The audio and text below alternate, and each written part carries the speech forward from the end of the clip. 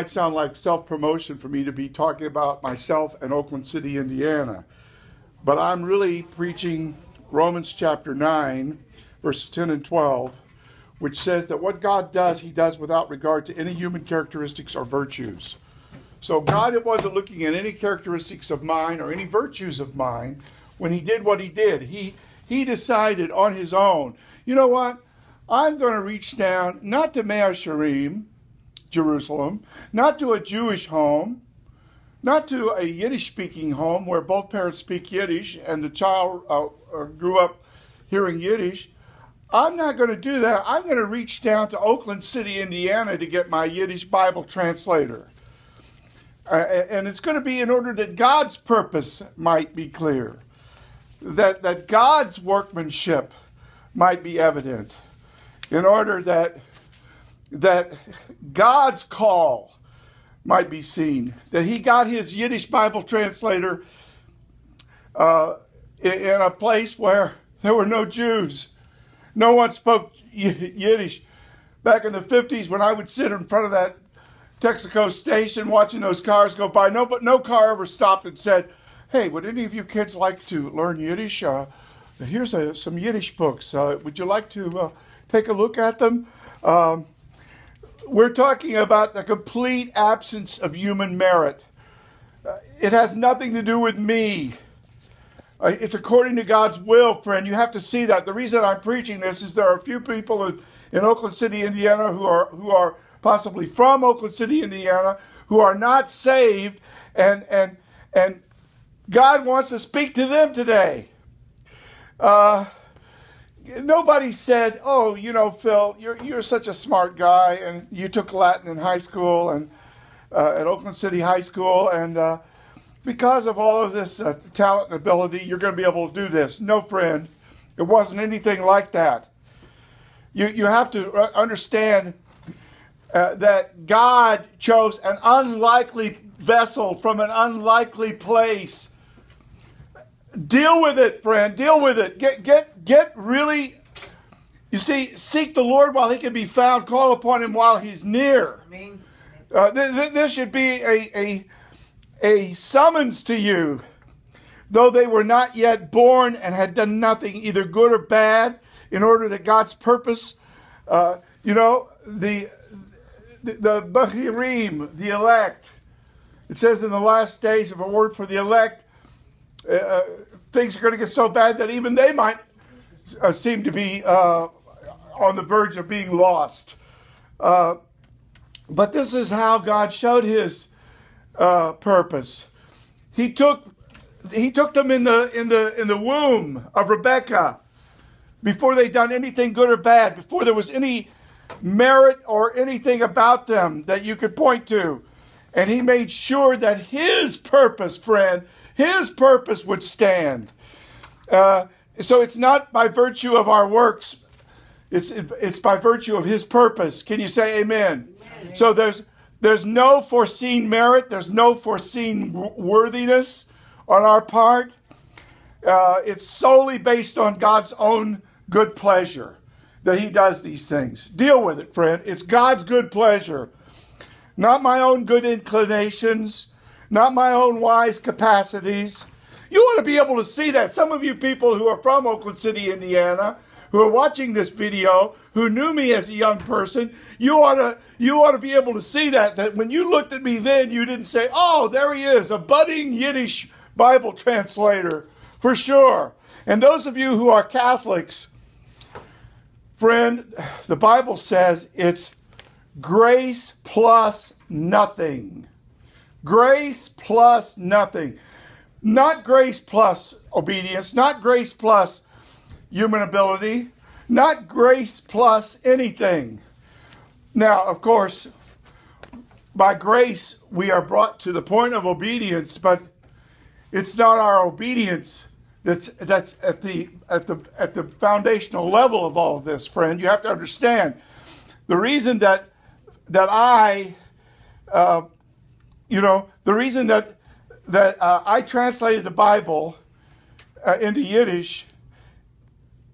It's not because of some meritorious tendency I had something that I had that was leading me to be to believe, to be religious. No, it happened by grace alone, and only by grace. Only by grace. God gets the ultimate credit, friend. He did it all. He did it all. And some of you who think, well, I'm not as bad as the next person. And yeah, it's true. I'm not into religion or anything, and I don't really go to any house of God, but I think I've been a pretty good person. You're depending on something that you shouldn't be depending on, friend, because God's purpose stands. It's His purpose, not anything in ourselves. Listen, we are God's workmanship, and His purpose stands according to what He wants, not because of anyone's great obedience or great intention or great magnanimity or anything else. And you ought to be able to see that in my life. And the reason I'm giving my testimony about Oakland City, Indiana, is I want you to see God. Not me, God. This is not self-promotion. This is about God. Look, someone might say, well, Otis Chapman, he was the president of what is now Oakland City University. He was this man's pastor, and his wife, Otis, and they were wonderful people. So maybe they were part of the encouragement to bring him to this point. I'm not detracting from their wonderful ministry, but I'm saying that the little reprobate that I was then, you can't give anybody any credit.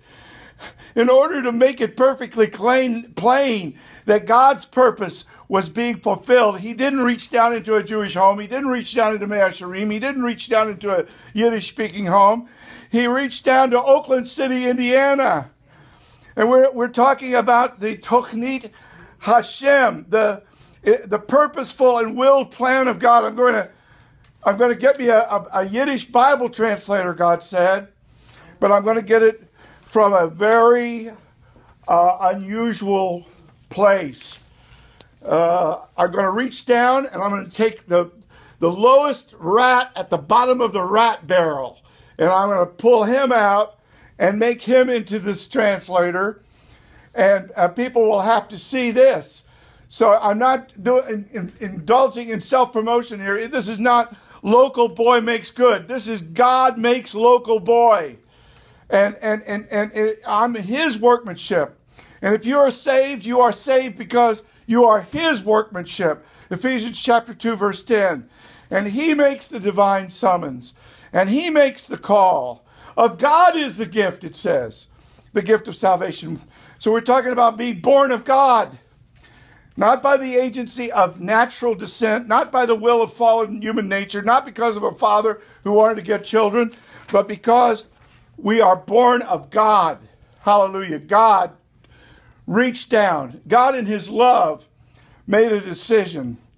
The Bechirim, the elect, are God's workmanship. And there was nothing in my life that would have pointed toward this. In that sleepy little town, we had nothing to do but watch the cars go by.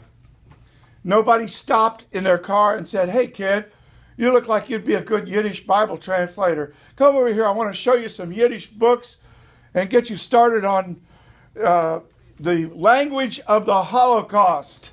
And I would say, Holo what? We didn't even know what you were talking about. God chose a persecutor to write most of the New Testament, friend. So it'd be clear that the New Testament authorship was not Paul's authorship, but God's authorship. God was the workman. God did it. Everything happens after the counsel of God's will. Ephesians chapter 1, verse 11. So we're not talking about a mechanistic system or an impersonal force. We're not talking about fatalism. We're talking about a God who is there, a God who is really out there, who is at work, who must be sought, and who takes no pleasure in our death, and who wants to save us. And He wants us to seek Him and live. And so He uses unlikely, unfit vessels. And he makes them able to do certain things that they could never in a million years do without him. And God had many people in that city, Oakland City, Indiana. And Onis Chapman was one of them, Pauline Chapman, Iva Goebel, my mother. And it says in Acts chapter 18, verses 9 to 10, I have many people in the city. God had many people in the city. And of course, they all tried to make a good impression on me for my, it says, train up a child in the way he should go, and when he's old, he will not depart from it. But I was a rebellious little critter. And all of their efforts probably would have been in vain. I mean, think about it. You've got to have full conviction, friend, that you are a sinner, that you are saved by grace and only grace, and that you can't treat this as a joke. Some people might say, "Well, take that beanie off, Phil. You're wasting your time going after the Jews," and they might not see what God has done at all. They might miss it completely. But I pray that you will know him, and that you will be known by him, and that he will make himself known, because God wants to save you today. And I thank God for Oakland City, Indiana, because I had a chance to hear the gospel. I did not believe. I was a rebel. I tried to be an atheist in the university. I lived a dissolute life. I had to hit rock bottom. I had to finally let go and let God, but only after I had become a prodigal son and escaped the Lord all the way to Beverly Hills, California, and then finally God caught up with me, and he showed me that I was lost. Then he led me into school. Then he led me to the ultra-Orthodox Jews. Then he led me to the study of biblical languages and the Yiddish language, the German Jewish language of the Holocaust, that language that's been around for 1,000 years, the language that is spoken by the ultra-Orthodox Jews. And then he helped me, by God's grace, to finish translating the entire Bible for them. Now, if I don't give God the glory, if I don't go back to Oakland City, Indiana, and tell those people, not local boy makes good, but God makes local boy get saved. And if you're a Catholic, it's not grace plus this or grace plus that. It's grace plus nothing. You are saved by grace alone. God did it all. You are his workmanship. You cannot make yourself born again. You cannot change your life. It's impossible. You might reform some of your bad habits, but only God can bring forth a new creation. You can only be born of God if God wills to have you born of God. And I'm praying for you. Would you pray this prayer with me right now? Dear God, thank you for Yeshua, who died for me. Come into my heart.